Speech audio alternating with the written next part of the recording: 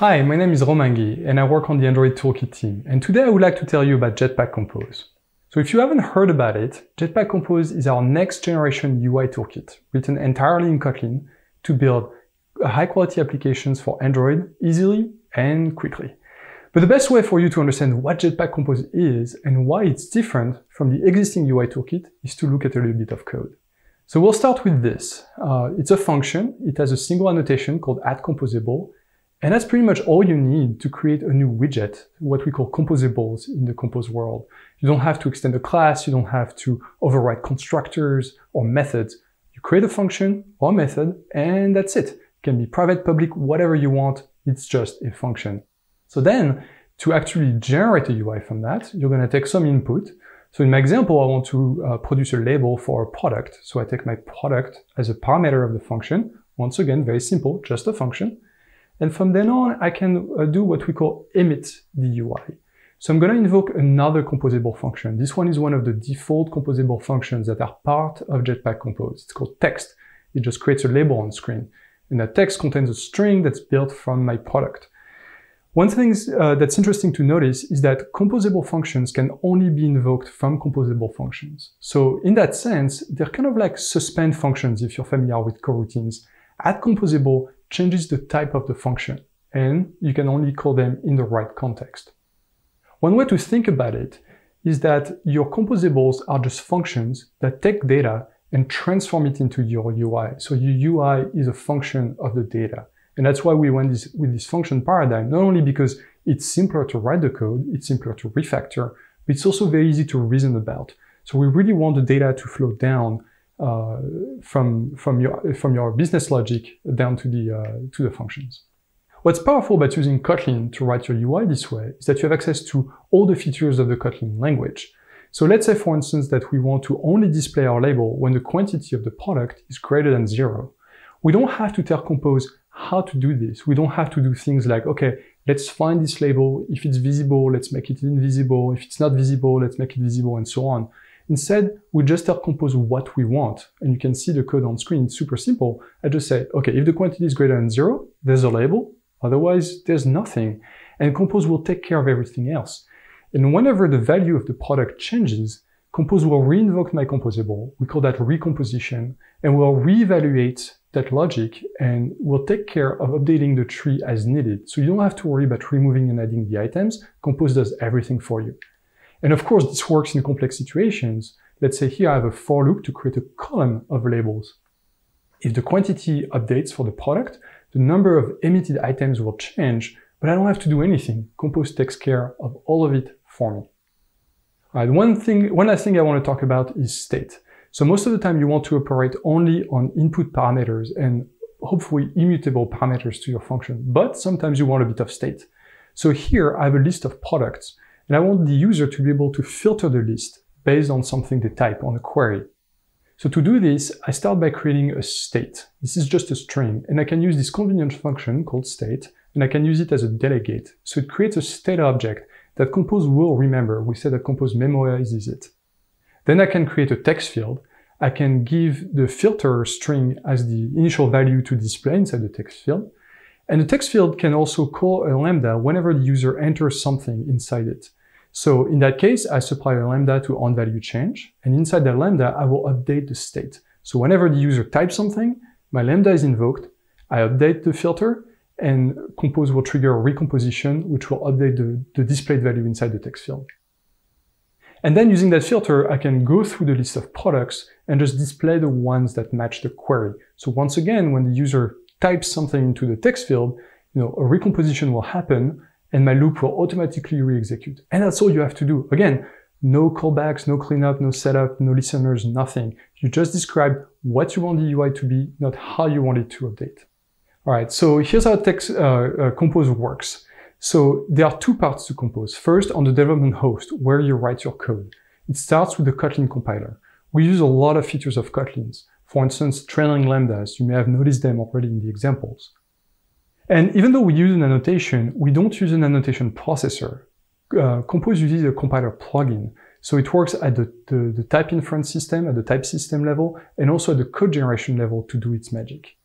And then finally, we have Android Studio that you all know and love, and we have some Compose-specific tools inside of Android Studio. Now, on your device, we have the Compose runtime. At its core, Compose doesn't know anything about Android or UIs. It just works on trees. So we could actually emit other things than UIs with Compose. Then on top, we have the Compose UI core. That's your input management, measurement, drawing, layout. Then we have the foundation. That's your standard layouts like rows and columns and default interactions. And finally, we have material design components. So we have an implementation of the material design system. So if you use material design in your application, everything that you need for material design will be available out of the box with Compose. So let's take a look back at Compose so far. We announced it a year ago at IO19. We also then moved all the development into AOSP. Now, all the development is in the open. You can follow along and you can even contribute if you want. But it was only the source code. If you wanted to play with Compose, you had to build Compose yourself because we are not quite ready for prime time yet. A few months later, at Android Dev Summit, we announced the Developer Preview 1 of Jetpack Compose. So you could download the latest version of Android Studio and you could easily create new projects and start giving us feedback.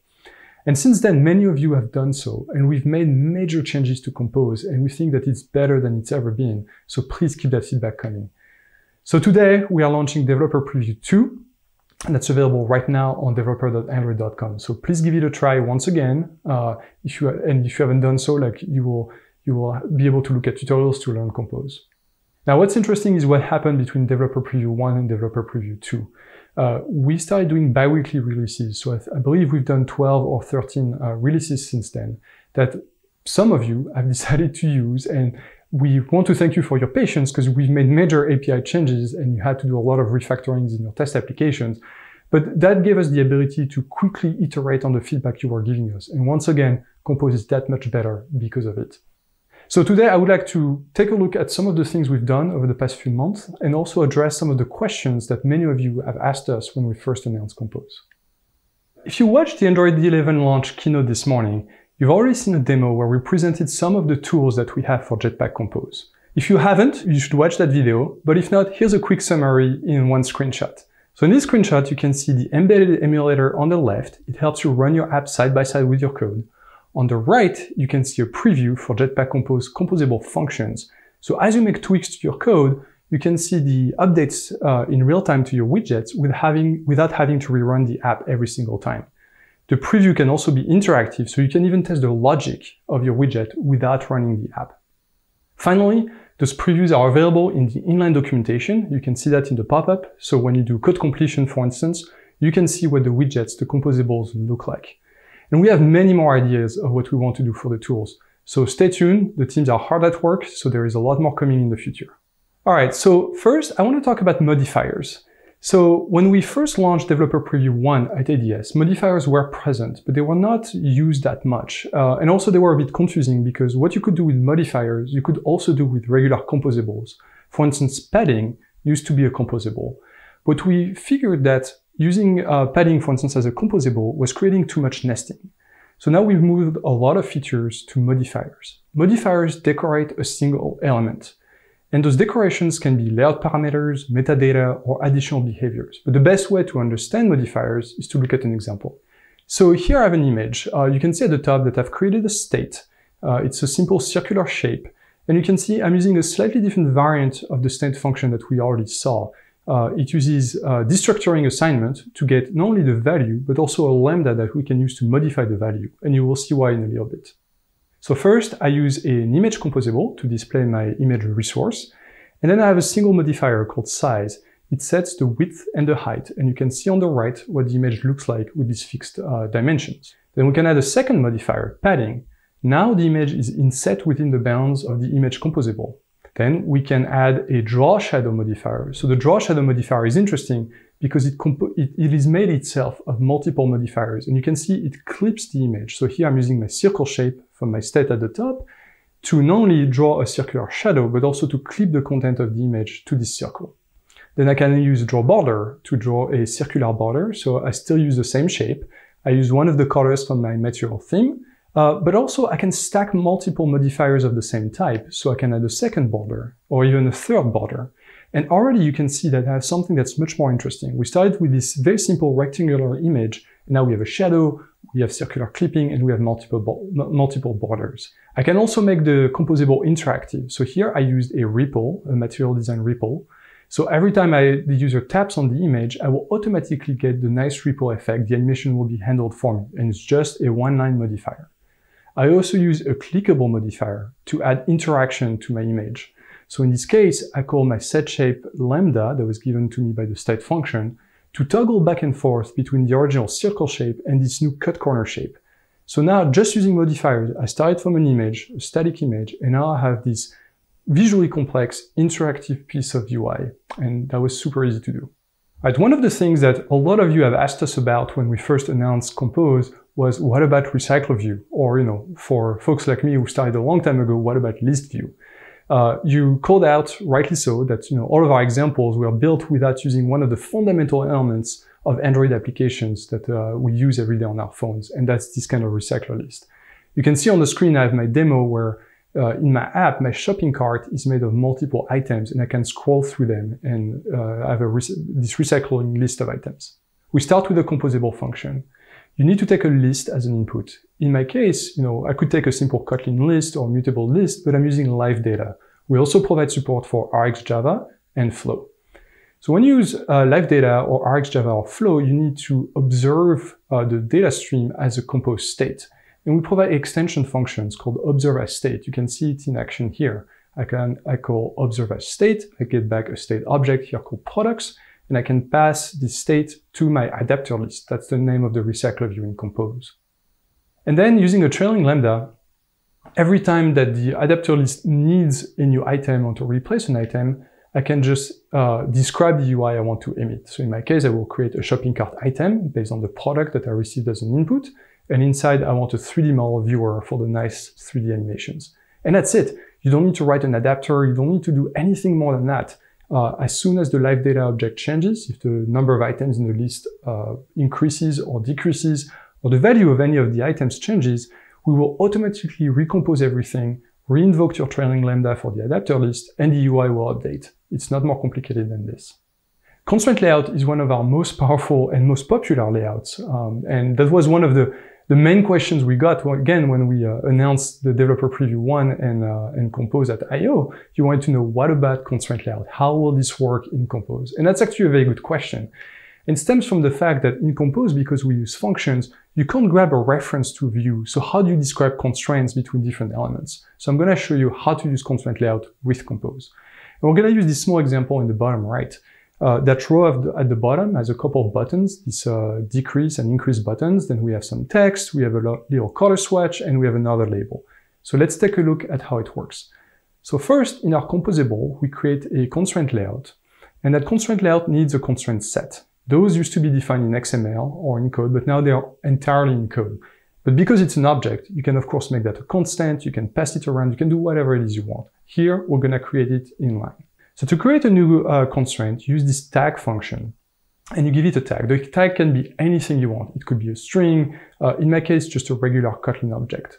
And in that tag, we can declare the constraints themselves. So in this example, for the first button, the decrease button on the left, I want to constrain the left edge to the left edge of the parent. And I also want to center it vertically. And then all that's left to do is emit the button itself.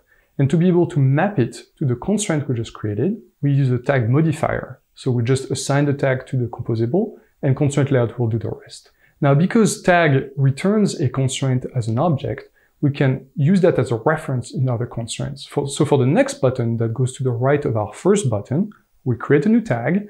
And for the left constraint, we just use the right edge of the decrease constraint that we just created. And the rest is exactly the same. We create our button, we assign a tag, and constraint layout will match the constraint to the composable. What's really powerful about doing all of this from code is that you can add a little bit of logic. So if we fast forward a little bit, I've added the labels and I have this little color swatch, that little red dot that you see at the bottom. That red swatch is not visible in every item of my list. It only appears on some items. So then how do I align the last label to the right of that swatch if that swatch is not always there? So this is how you do it. I create a new constraint, and for the left edge, I say constraint to, and here I can enter a complex expression. So here I say, okay, if I have a swatch, I want to be constrained to the constraint of that swatch Otherwise, I want to use the constraint of the label that came before. So this is much more convenient than doing the equivalent using both XML and code. Another thing a lot of you have asked about is animations. So I want to show you how animations work with Jetpack Compose. On the screen right now, you can see some of the animations I've built into my demo.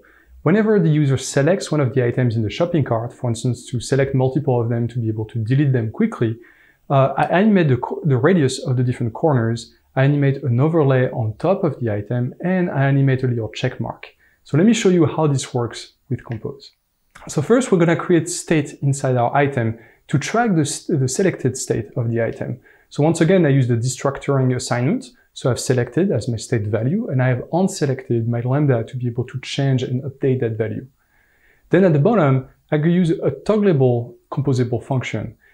This will just, it's just a helper to be able to do this selection easily. So I give it the selected state as the value, and whenever the value changes, I tell it to invoke my unselected lambda. All right, then for the ripple effect, that's built in, so I don't have anything to do, just modify that ripple. Here's where things get interesting. To animate the radius of the different corners, all I have to do is use this animate function, and I pass it a value. And as you can see, that value is itself based on my selected state. So I say, if the item is selected, I want a radius of 48 dps for the top left corner. Otherwise, I only want 8 dps. So whenever the selected state changes, recomposition will happen, a different value will be passed to the animate function, and the animate function will take care of everything else. It will kick off the animation, picking up where you left off. It's fully interruptible, and it's based on physics. So then, after calling animate, I have another state value that I can then pass to my rounded corner shape. I can just assign those values directly to the different corners, and that's it. You don't have to use any listeners, any callback, there's no setup, and there's no cleanup to do. It's that simple. Of course, like I said, by default, we use physics-based animations. You can use twin animations if you prefer, and there's a lot of things you can control that I won't show you today. This is another example, same concept, but this time to animate the alpha. So instead of passing the value to the radius of the rounded corner shape, I just pass the alpha that I'm animating with the animate function. I pass it as a color of the surface. All right, next up is interrupt. You can see here in the demo that I have this list of items, and in every item, there is a surface view to be able to render this complex 3D scene. They are also fully reactive, so whenever I click the swatch in the top item of the list, you can see that the color of the 3D object updates in real time. And this is something that we really care about. We got really inspired by Kotlin. Kotlin is great because if you have your existing Java-based application, you can start adding Kotlin at your own pace. You don't have to rewrite the entire application. And we wanted to do exactly the same for Compose. When you want to adopt Compose, you can just start adding Compose bit by bit. A new screen, a new part of a UI, just however you want to do it, it's going to work. So let me show you how to put views inside of Compose. So we start by creating a new composable function. This is my 3D viewer. It takes my product as an input. Then I have a bit of state. Model viewer is just the 3D viewer itself. You don't really have to worry about what it is exactly. What's interesting is at the bottom, I call this composable Android view function, and I give it as a parameter a ID for an XML layout. That XML layout contains a surface view. When it's done inflating, Android view will invoke my trailing lambda. It will give me a reference to the view that was inflated, and I can then cast it as a surface view. And from there, I can create my model viewer and tell it to render into that surface view. Of course, to render the 3D animations, I need to be able to refresh the content of the surface view on every frame. So to do this, I can use onActive and onDispose. So onActive is going to be invoked the first time your composable is added to the UI tree if you want. This is a great place where you can do some setup. So in my case, I'm going to set up a callback for the choreographer so I can get invoked on every frame every time the screen refreshes. Of course, when the composable disappears from the tree, I need to be able to stop that callback, so I can use onDispose to do my cleanup. So when you're part of a recycling list, like adapter list, this is really powerful to make sure that you're doing the right thing. Now to react to data changes, so when I change the color of the product, I can use onCommit. So onCommit takes as a parameter what I want to track. So I want to track my product itself. And in onCommit, I'm just going to look up the 3D object in the scene and change its color based on the new value from the product. And that's it. It's really simple. If you want to use a map view, a camera view, a surface view like I showed you, or any type of view, you can incorporate them in your Compose UI just in this way. Last but not least, testing. This was also one of the first questions we got. So once again, in Compose, because you just invoke functions, you can't take a reference to the widgets. And we don't have the concept of ID, so you can't do a find view by ID. So in our example, how do we test, let's say, those two buttons to increase and decrease the quantity of the product in our shopping cart? So let's take a look. To do this, we use a concept called semantics.